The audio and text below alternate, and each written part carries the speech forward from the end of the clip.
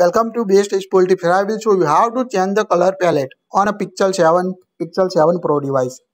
Tap and hold the blank space on home screen. Tap on a wallpaper and style. Here you can see different wallpaper colors list. Select the color you want to set. Now here we select this.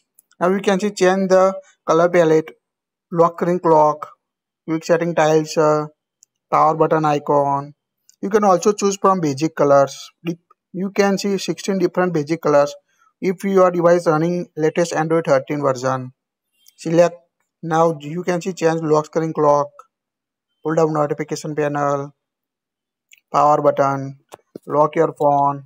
You can see change the lock screen clock color also. This feature is quite useful.